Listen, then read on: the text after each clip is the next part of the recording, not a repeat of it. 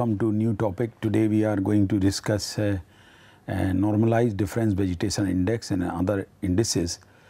Earlier very briefly we have touched NDVI when we have been discussing or started discussing on multispectral analysis, and along with the band ratio and decorrelation stretch, principal component stretch. At that time very briefly I have mentioned about NDVI. Today we will have a complete exhaustive discussion on NDVI and its applications. Basically applications are in vegetation related studies. These this slide and next two slides are repeat of our earlier discussion. Just to connect with previous discussion, I am using these slides. And that's normalized difference vegetation index. As you know that the near infrared band minus red band divided by a near infrared band or NIR band plus red band, and this will create two things. One is it reduces the number of bands, one, and also it gives the index for the vegetation, because we are using near infrared and then that red band here and then near infrared plus red band again here. So, using this kind of indexing we can know not only about the condition of vegetation, but if vegetation is suffering from some kind of stresses, because we are using red band, and if vegetation is suffering from some kind of stresses, there will be a shift from infrared towards the red, and that means from longer wavelength to shorter wavelength, and that will give us a indication or index about the condition of the vegetation, especially the changes in the chlorophyll content. So, that is why these vegetation indexes becomes very important. The example also we discussed very briefly, I will touch here again, that if in near infrared, if it is giving 50% component, and then in visible part we are having just 8% component in case of a healthy vegetation. But if we see that index, what would happen, the NDVI would be 0.72. Whereas in case of vegetation which is under stress or drying up because of lack of water or maturity or any other reason, then this visible component has increased very significantly, and at the same time this near infrared, because chlorophyll content has reduced, and therefore this near infrared reflection in near infrared by the vegetation will reduce, and therefore our NDVI or the index becomes only 0.14, and that way we can assess the conditions of vegetation, and basically these changes are because of changes in the chlorophyll content.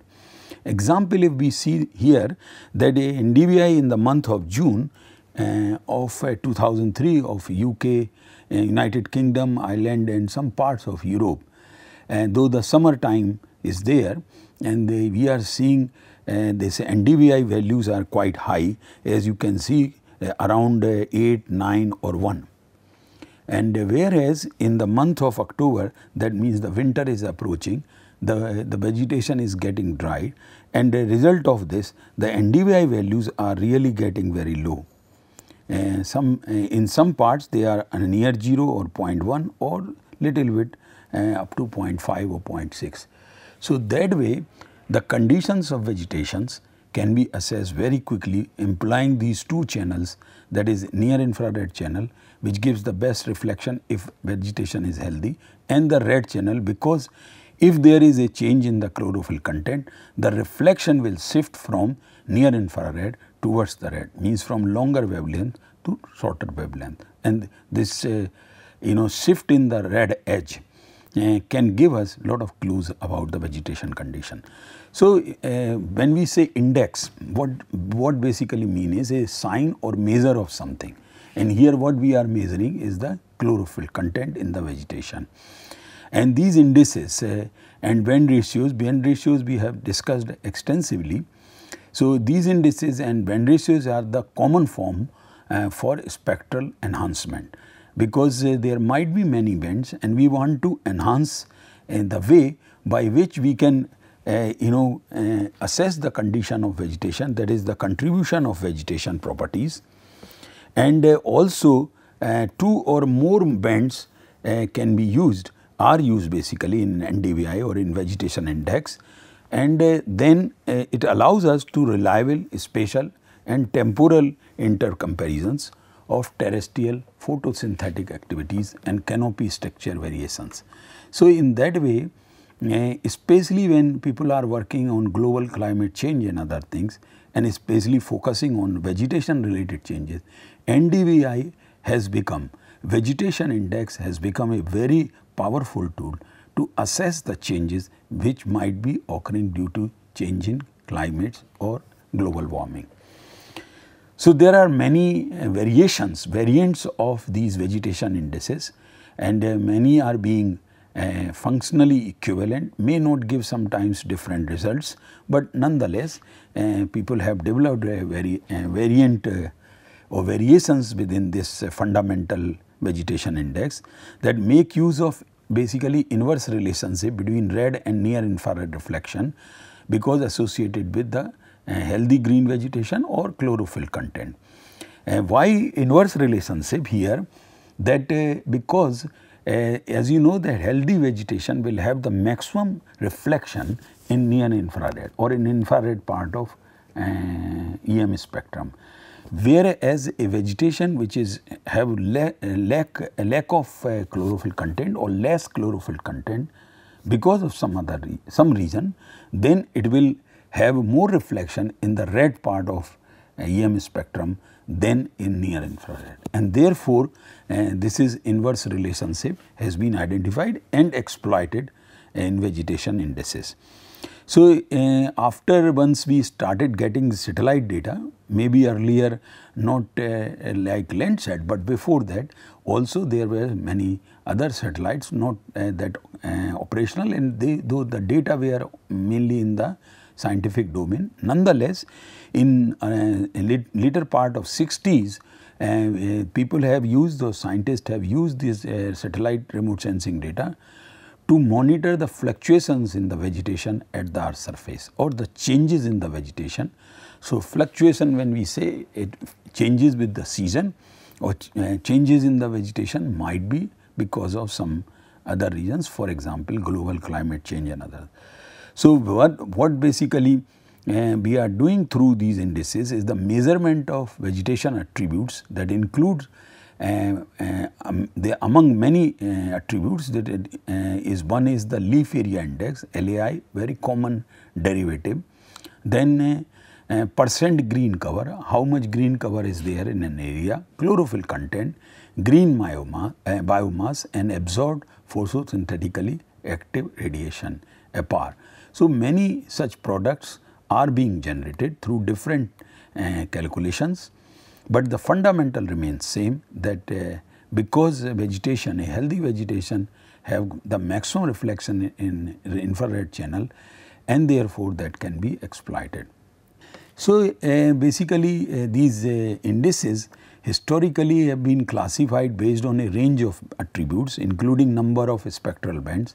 So, generally 2 or greater bands are used like near infrared and red, and the method of calculations, that is ratio or orthogonal, which depends on the required what kind of objectives are there and by their historical development classified as first generation VIs, vegetation index, or second generation VI. So, for the comparison purposes of these effectiveness of different vegetation indexes, there are 7 VIs based on their computation methods like subtraction, division, or rational transform. So, the basic remains same, that you are having near infrared minus red over near infrared plus red. That is the basic one, but then there are variations are. So, due to advances in hyperspectral remote sensing, because in hyperspectral remote sensing you are having more number of bands and very narrow bands also. So therefore, only taking 2 bands and creating an NDVI is not really worth, because since the options of many bands are there, and therefore we can employ more than 2 bands to create vegetation indexes. And also the high resolutions, especially in terms of spatial resolution, which is also increasing, so that way we can further use this vegetation indexes or indices little differently as compared to earlier one, when we had only say NOAA data or AVHRR data or Landsat MSS data. At that time, because of lack of number of bands, we were restricted to use only 2 bands to develop these vegetation indexes. Also, these vegetation indexes have been developed to use specifically with hyperspectral data, such as use of narrow band vegetation indexes, because earlier the bands were quite wide, but now we are having options through hyperspectral remote sensing about narrow bands, so those can also be used. Now, because there are various types of multispectral vegetation indices are there, the most common one and most reliable and have been tested extensively globally, that is normalized difference vegetation index. Then there are leaf water content index, then there is a Cow-Thomas Tessel cap transformation, and then infrared index, and then perpendicular vegetation index, greenness above bare soil index, soil moisture stress index, and mid infrared index, and soil adjusted vegetation index. Various indexes are there, but the most common one is the NDVI. Rest are the variants from the original, because of availability of more number of bands with the narrow bandwidth and higher spatial resolutions. People have been trying to develop newer and newer vegetation indexes. Also a modified SHABI is there, and a atmospherically resistance vegetation index, soil and atmospherically resistance vegetation index, enhanced vegetation index, aerosol free vegetation index, then triangular vegetation index, then reduced simple ratio, and then visible atmospheric resistance index, and a normalized difference built up, because the area might be having vegetation and built up land. So a normalized difference built up index has also been developed. So there are various such indices are there, but the most common one, as we are going to discuss now in detail, is the normalized difference vegetation index, that is NDVI.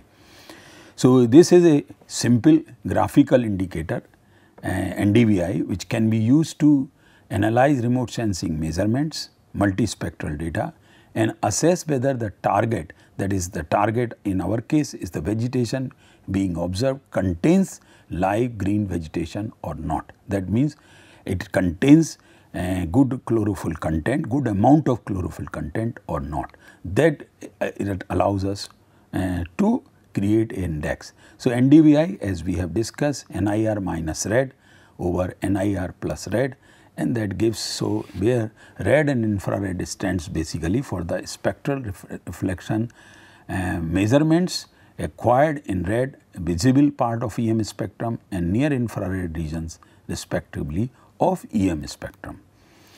If we see some products which have been generated by the people, then this is from NOAA AVHRR data, 6 months average, NDVI average for Australia between 1st December 2012 to 31st May 2013. So for individual day, it might be possible to create NDVI, or an average of also can be created. So by looking such product, we can clearly assess that on the north coast and the east coast of Australia, we are having good amount of vegetation or healthy vegetation. In remaining parts, except in the southwest corner, a remaining part is almost desert. And whatever the variations within those 6 months have been incorporated here, because it is an average NDVI of those 6 months. In normalized difference vegetation index, basically it includes the photosynthesis, which requires water, carbon dioxide and light to produce sugar and oxygen in the plants or in the trees. And this chlorophyll, which gives the plant their green color, absorbs visible light. That is why we do not have much reflection in the visible part of EM spectrum. But at the same time, it the leaves or vegetation reflects more in the near infrared part of EM spectrum, and because of this inverse relationship between visible and near infrared of vegetation reflection, this makes us equivalently speaking, because plants are only visible light or photosynthesis. So, this means that a healthy plant with good photosynthesis activity can be analyzed by comparing NIR and visible red light, and this is what it is done in normalized difference vegetation index. Whereas the same time unhealthy vegetation suffering from stresses or some problem related with water or some other issues, then will reflect more in the visible light and less in the near infrared. So, this inverse relationship is basically exploited extensively in these indices, and healthy vegetation will absorb most of the visible light falling onto it, and that is why when you see the visible bands from any of these sensors on board of different satellites, we find that vegetation generally will appear dark, whereas in infrared channels vegetation will appear very bright. Now, NDVI values range basically 0 to 1 because we normalize these values. So, the values varies 0 to 1, and we can of course then maybe 0.1, 0.2, 0.3 depending on what kind of precision one is looking for, and a very low NDVI value, that is for example maybe less than 1, basically correspond to barren areas of rock, sand or snow. That means there is hardly any vegetation, or vegetation is having almost no chlorophyll content. So, dried up vegetation may give you the NDVI value of less than 0.1, and freestanding water tend to be in the very low positive to negative values. So, this water sometimes may get little confusion about that part.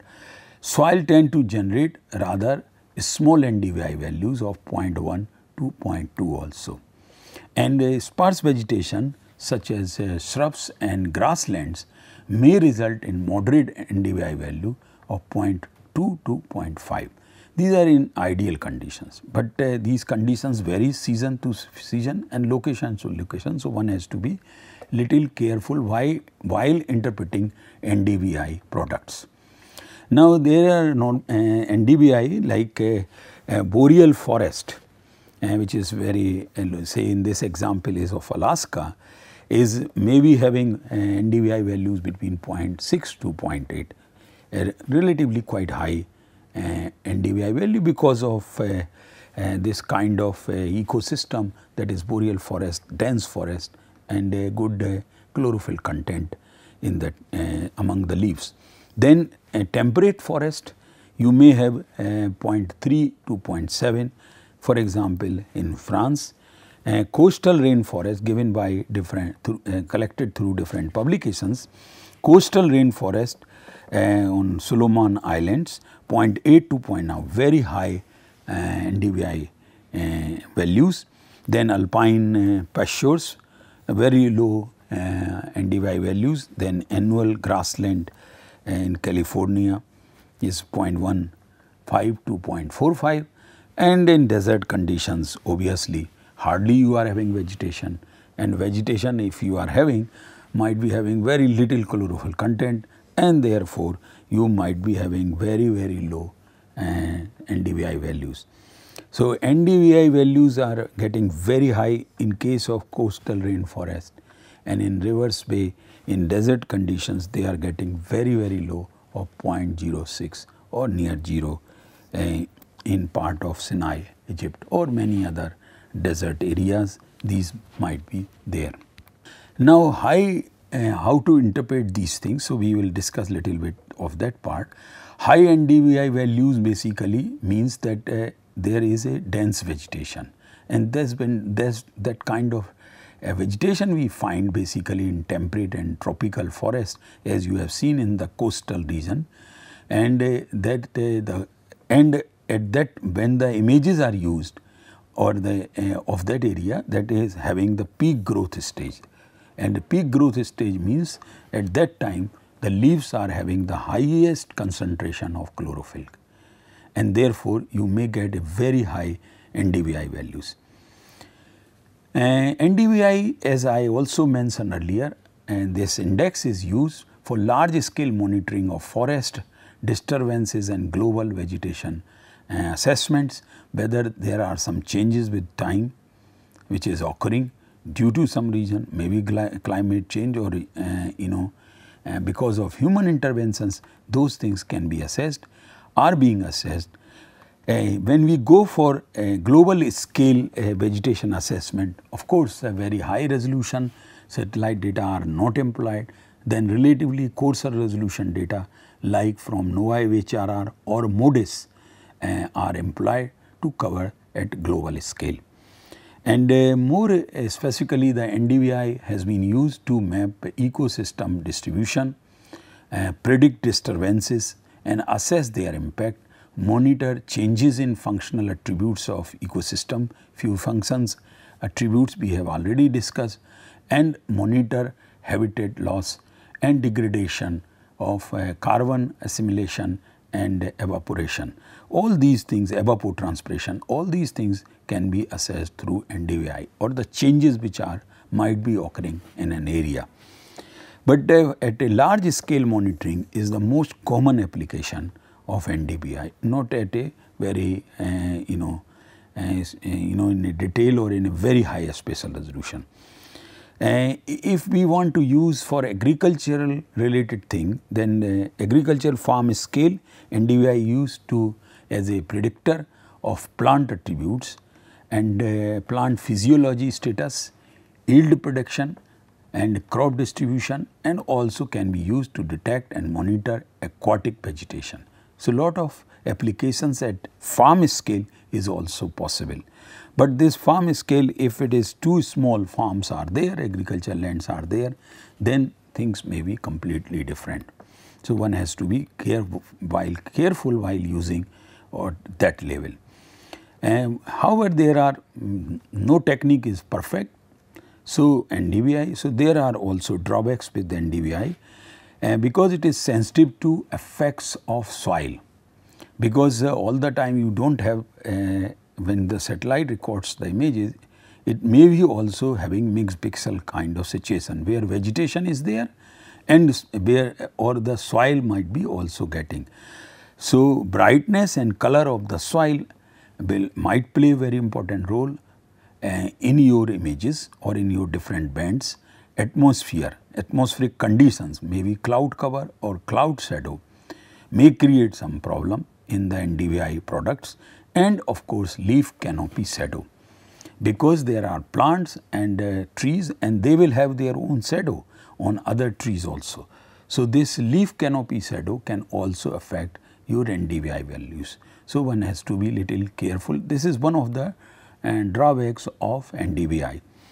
Another problem with NDVI is that in dense vegetation it quickly reaches saturation. That means it reaches to value 1 or 0.9, and therefore assessments or the variations in case of dense vegetation to assess that variation becomes difficult, and this may be due to the fact that the NDVI index is non-linear. Say that is the issue here with NDVI, one of the drawbacks also.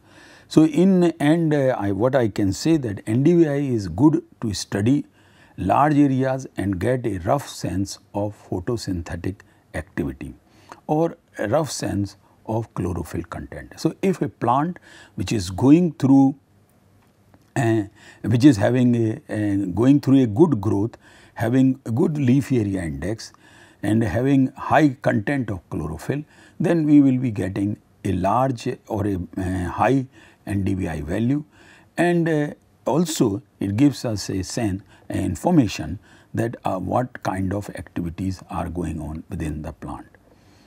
And it is the sensitivity to soil and aerosol means it has limitations. So, soil part has already been and has discussed, and also the atmospheric conditions, cloud cover, cloud shadow, and maybe aerosols. So, these may create some changes in the values of NDVI if these situations are prevailing in that area for which we are using the images. Now, I take example from India, and this is from our own Bhuvan portal. If anyone of you so far has not visited, please go in this Bhuvan, and here you can choose, like a group is the terrestrial sciences and normalized difference vegetation index from a satellite, which is OCM. And here what we are seeing for the land part, the condition of vegetation is there based on this NDVI value.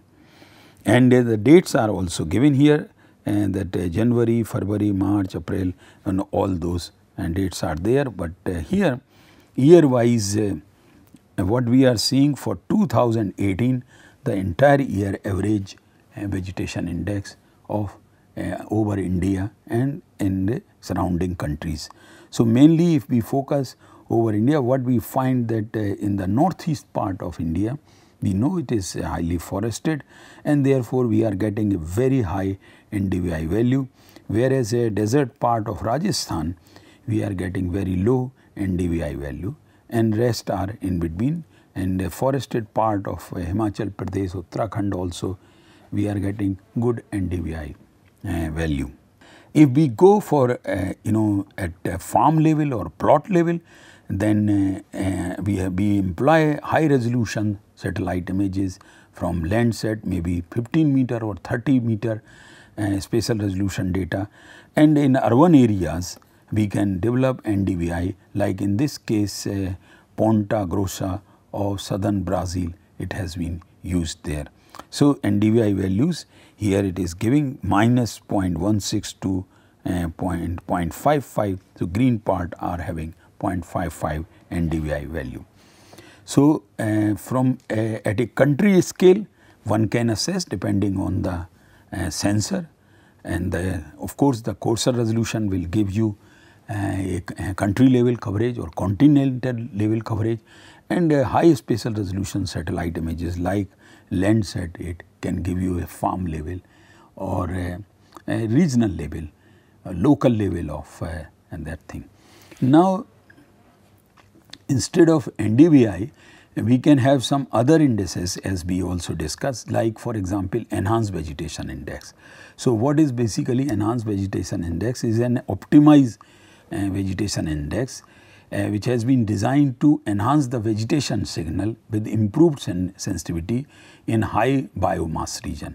Because as we discussed that when you are having dense forest or high chlorophyll content, then the saturation reaches very quickly.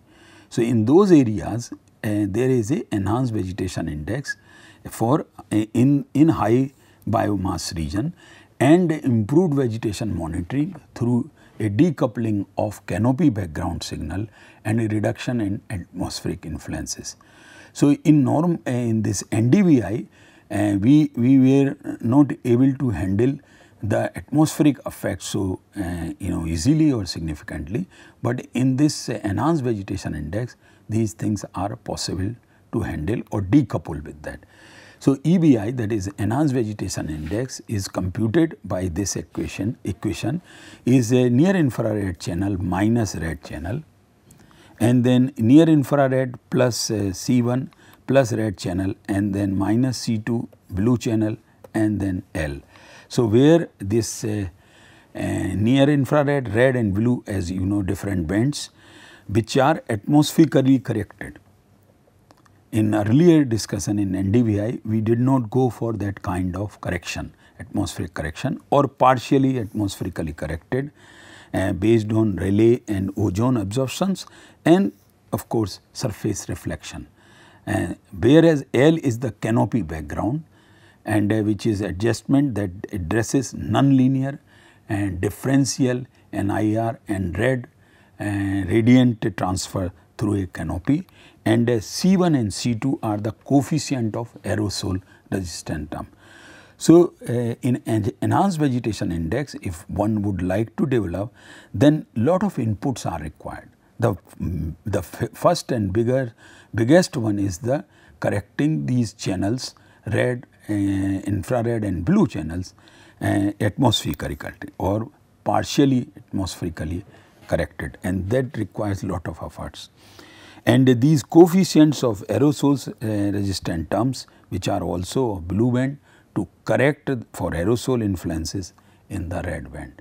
And then the coefficient adopted in the like MODIS provides, and with MODIS it is possible to some extent to create enhanced vegetation index, and this R L1 L is taken as 1, C1 is taken as 6, C2 is taken as these coefficients are taken as 7.5, and G, which is here in this equation, the gain factor is taken 2.5. So, by which we can have enhanced vegetation index. What are the advantages with enhanced vegetation index over the conventional NDVI? That because NDVI is chlorophyll sensitive, because it assesses basically the chlorophyll through the this differentiation with or this inverse relationship between infrared and red channels. Whereas EVI is the more responsive to canopy structural variations and including leaf area index, canopy type and plant physiognomy and canopy architecture. So, it brings lot of other attributes of vegetation into the calculation, and that is why it is considered as enhanced vegetation index.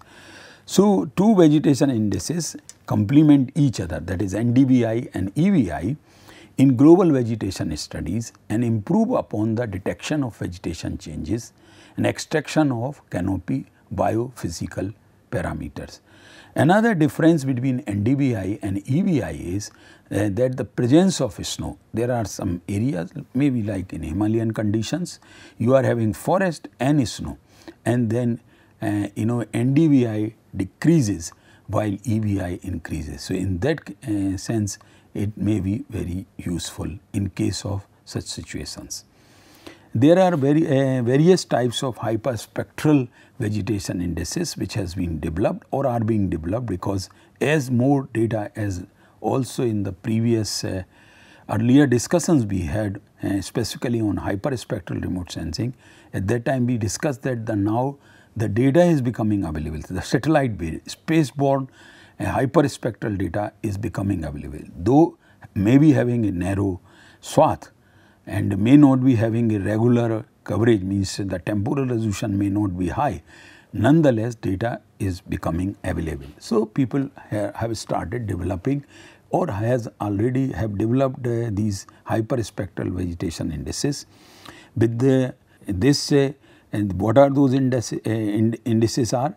Discrete band normalized difference vegetation index, yellowness index when it is getting mature, and photochemical reflection index, and discrete band normalized difference water index, red edge position determination, and crop chlorophyll content prediction, and movement distance index. So, various types of indices are possible with hyperspectral remote sensing data, because you are having more number of bands there available to analyze, and that is why it is there. So, what are the applications? Many applications we have already touched, but for completeness we will go through once. Applications of this multispectral vegetation indices which we have been discussing: examine climate trends.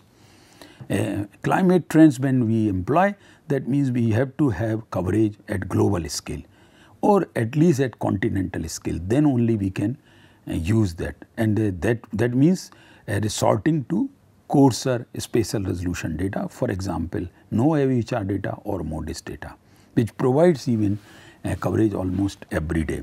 So, in that way these global scale climate changes, climate trends can be studied through these multispectral vegetation indices, and estimate water content of soil, that too remotely, monitor droughts. So, if we can monitor the water content or moisture, we can also monitor the droughts, schedule crop irrigation, crop management, monitor evaporation and plant transpiration, assess changes in biodiversity and classify vegetation, and lot many things can be done with these NDVI values or vegetation indexes values. So, this brings to the end of this discussion. Thank you very much.